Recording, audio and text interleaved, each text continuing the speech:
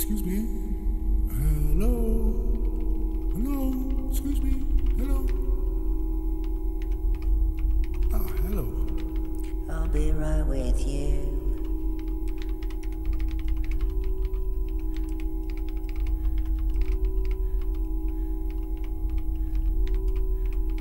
I'm doing some research and I was hoping you might have something I'm after.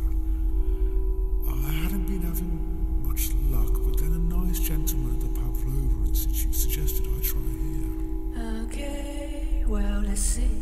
What is it you're after exactly? Yes, I'm looking for something by Amenities. I believe it's a compendium of ancient authors, but I'm not entirely sure of the title. It certainly contains some work by... I'm afraid I'm gonna have to stop you there, sir. I just started it today, and I'm afraid I don't think I can help you. Oh, well, is there someone else I can talk to? Well, there's Sid. He's been here for years. Great. Can I speak to Sid then, please? Sid. Over here.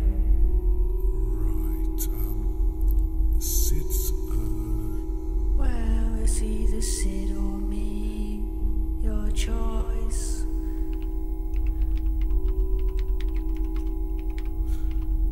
Okay, Sid.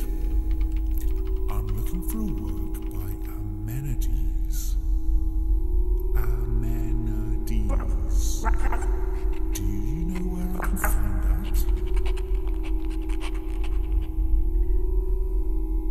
Where's he going? Oh, you better follow him. Oh, okay.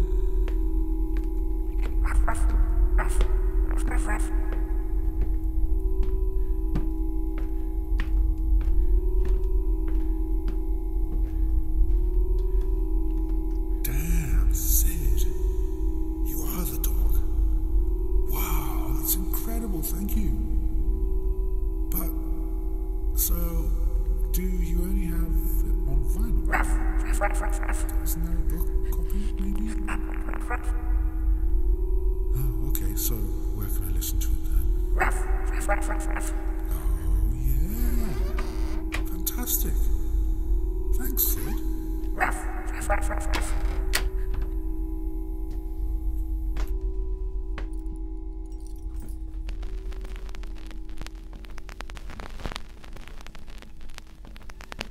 Classified by Ambrosius as Ignis Fulmen, and in the vulgar tongue known simply as Flamma Simia, or fire monkeys. These creatures were renowned for their unquenchable appetite and phosphorescent bristles that covered their thick hides. Their ability to consume large objects was matched only by some serpents of the Orontes, who were known to ingest cattle whole and sometimes humans, as with the case of King Astrides, who is reported to have fed himself to his most beloved snake on the breaching of the city walls at the climax of the Dendrian siege. The giant snake, lovingly named Titus Familiaris, was said to have wept as it swallowed his master on command. When the philosopher Maxenius was asked where he would place the Flamma Simia in his cosmic system, he replied, "They are cousin to man, duplicitous, undiscerning in their appetite, devoted to their masters, yet devils to anyone else." Like other creatures attracted to riches, such as the piebald Pica melanotus or the northern Phenorum, they were known to steal the objects of their attraction, and like thieves, they were routinely executed on the hills of Malperia, chained to the rocks and left to the judgment of Helios.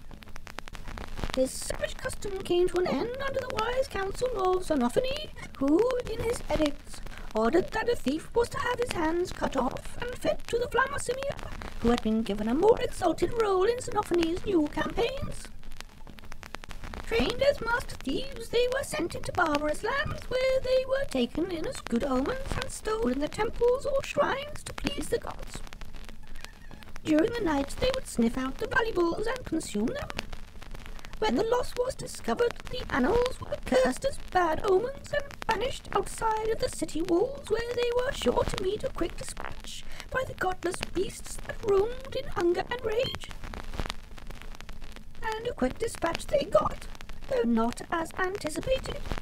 The rescue party, drawn to the glowing treasure like moths to a candle as the following night drew in, would recover the animals and feed them and emit it to regurgitate the spoils. Beautiful ornaments, crowns, jewels, gold, and precious stones that were all set to come out polished by the internal organs of these now near sacred animals.